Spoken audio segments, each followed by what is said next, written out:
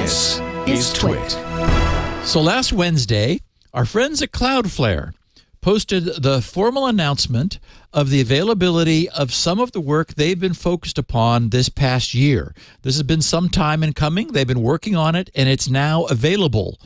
Their posting was, quote, announcing Turnstile, a user-friendly, privacy-preserving alternative to CAPTCHA. So our longtime listeners know that through the years, we first introduced the abbreviation CAPTCHA, standing for Completely Automated Public Turing Test to Tell Computers and Humans Apart. I think it was Carnegie Mellon, right, that did the first CAPTCHA. Yeah. Right? And it was kind of clever. And now Google does it, and it's so unclever. I'm so tired of telling Google, that's a bike. That's not a bike. I know. And clearly, we're training their Waymo division on how to drive.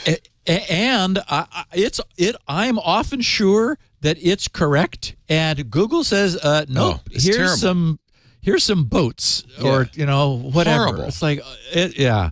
So, and as you've said before, by the way, ineffective. Yes. If you're really a bad guy, you know how to defeat these CAPTCHAs easily. Well, also, I'm sitting here as a normal user doing web-based research with an IP that hasn't changed in several years. Yeah, they know who you are. Google is supposed to know. Yes, exactly. Yet, and so the idea is that it's supposed to not bother you unless it's not sure about whether or not. And it's like, what are you doing? Am I your free image analyzer? Yes, that's exactly. It's so obvious. Sorry. Yeah. Sorry. So thank you.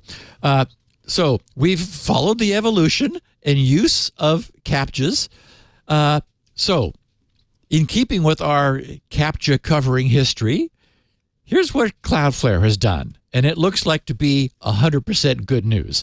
They said, today we're announcing the open beta of Turnstile, an invisible alternative to CAPTCHA. Anyone, anywhere on the internet who wants to replace CAPTCHA on their site will be able to call a simple API without having to be a CloudFlare customer or sending traffic through the CloudFlare global network. Sign up here for free. And the URL, it's easy, www.cloudflare.com/IP/turnstile, TURNSTILE. That's it. You fill out a form and in order to create an identity with them, and you make 3 modifications, which I'll explain in a second. They said there's no point in rehashing the fact that CAPTCHA provides a terrible user experience. Yes. It's been discussed in detail before on this blog and countless times elsewhere. The creator of the CAPTCHA has even publicly lamented that he, quote, unwittingly created a system that was frittering away in 10-second increments millions of hours of a most precious resource, human brain cycles, unquote. He said, we hate it, you hate it, everyone hates it. Today we're giving everyone a better option. And, of course, this comes from our friends at CloudFlare. Yeah. They said, Turnstile is our smart CAPTCHA alternative. It automatically chooses from a rotating suite of non-intrusive browser challenges based on telemetry and client behavior exhibited during a session. They said, we talked in an earlier post about how we've used our managed challenge system to reduce our use of CAPTCHA by 91%. Now anyone can take advantage of this same technology to stop using CAPTCHA on their own site. They then go on to explain that it's not only CAPTCHA's miserable user experience that is the problem. They said, while having to solve a CAPTCHA is a frustrating user experience, there's also a potential hidden trade-off a website must make when using CAPTCHA. If you are a small site using CAPTCHA today, you essentially have one option, an 800-pound gorilla with 98% of the CAPTCHA market share. This tool is free to use, but in fact, it has a privacy cost. You have to give your data to an ad sales company. According to security researchers, one of the signals that Google uses to decide if you are malicious is whether you have a Google cookie in your browser. If you have this cookie, Google will give you a higher score. Google says they don't use this information for ad targeting, but at the end of the day, Google is an ad sales company. Meanwhile, at CloudFlare, we make money when customers choose us to protect their websites and make their services run better. It's a simple, direct relationship that perfectly aligns our incentives. In June, we announced an effort with Apple to use private access tokens. Visitors using operating systems that support these tokens, including the upcoming versions of macOS or iOS, can now prove they're human without completing a CAPTCHA or giving up personal data.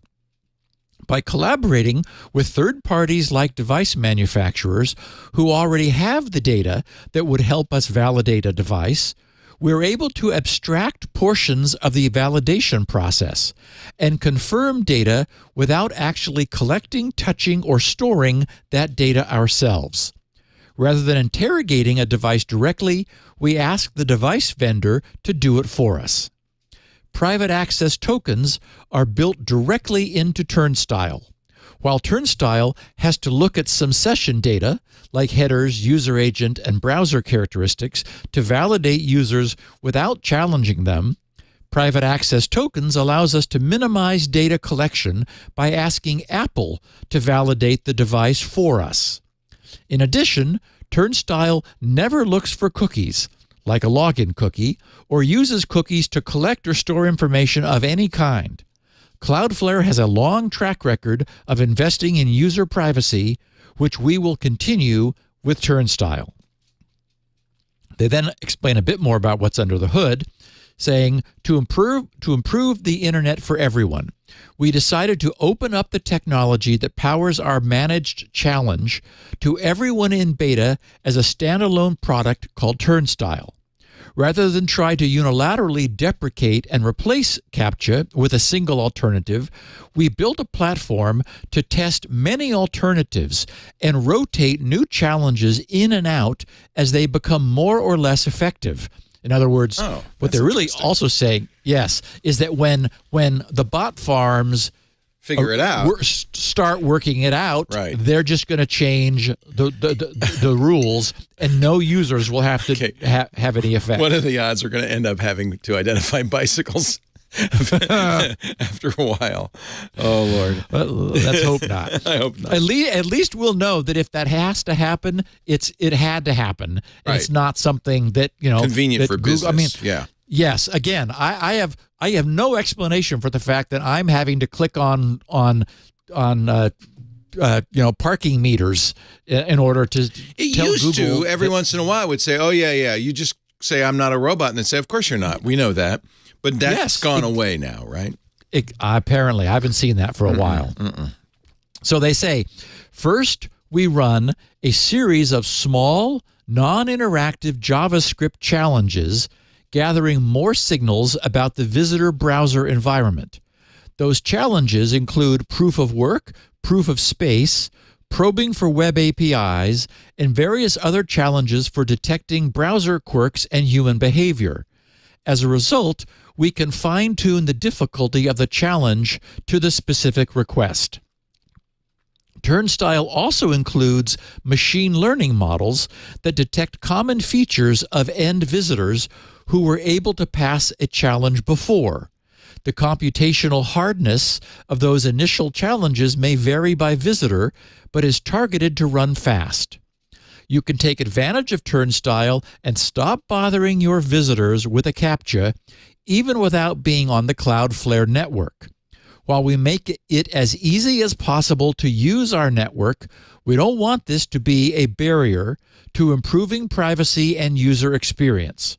To switch from a CAPTCHA service, all you need to do is, and they have three things. 1, create a CloudFlare account, navigate to the Turnstile tab on the navigation bar and get a site key and secret key. 2. Copy our JavaScript from the dashboard and paste over your old CAPTCHA JavaScript. 3. Update the server-side integration by replacing the old site verify URL with ours. They said there's more detail on the process below, including options you can configure, but that's really it. We're excited about the simplicity of making a change. Yeah, make it easy, but remember, the people who are using that crappy Google CAPTCHA are doing it for one reason. They're lazy as hell. And I bet you watch it. No big effect. Yeah, because that's why they're using this crappy one. They don't care. Well, those of us who care will Do you have CAPTCHAs on your site? No. You see? My point exactly. Neither do I. Nope. So anyway, I did create a shortcut for this for our listeners. Anyone who wants to go to that sign up page, it's the shortcut of the week. So it's grc.sc/891. I also That'll wonder get you directly to that the if sign up. ad blockers, certainly no script would kill it. I wonder, if it's seen as intrusive by some ad blockers, because they are, running some stuff in the background to see who you are, right? Right. Although I would imagine Google is doing that too, right? Oh, Google's worse. I think there's a lot of CloudFlare even points out that if you're not logged into Google, if you don't have a Google cookie on your page, they assume you're up to no good. Yeah, you can't be a nice person. Human. Yeah. You're not logged into Google. Yeah. That's right.